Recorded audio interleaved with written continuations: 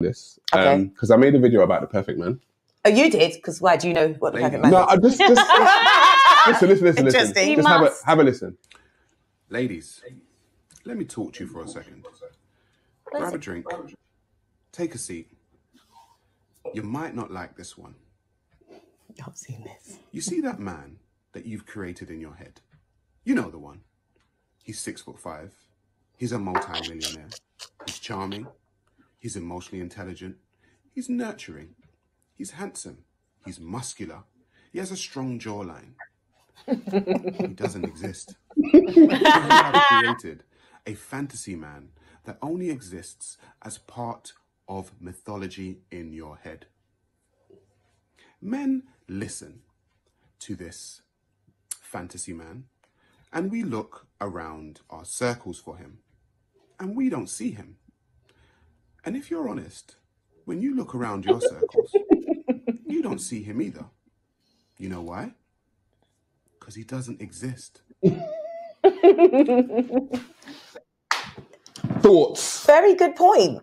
Very good point. This is what I'm saying. It doesn't transform into a relationship. And I learned a long time ago, what I'm looking for is the relationship, not the package that it comes in. Like, I know that, like, let's be more open. Like, you can't just look at someone and think, oh yeah, like, they're going to treat me well. They're going to understand me. They're going to have patience. Like, no, I'll be honest. I have learned to compromise.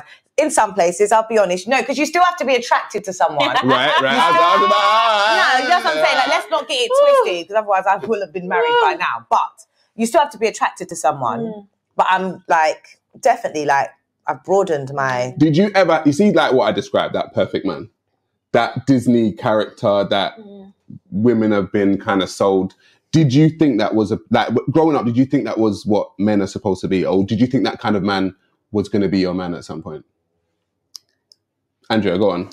I've never had the whole thing of like, I never like fantasized about my wedding. I was never that person. You didn't? No. No, me either. I never did. So I never had that thing. Like, I don't know, a lot of women, you know, sitting around, it's fine. I think it's lovely, you know, if you have that. But it was never really, I never sat around like daydreaming and like about my wedding day. And even to this day, I don't really care about weddings. Even there'll be still some women now who will say like they know the dress or the style or the flowers. And I'll think, I'll tell you now, I don't know anything about a wedding. Nothing.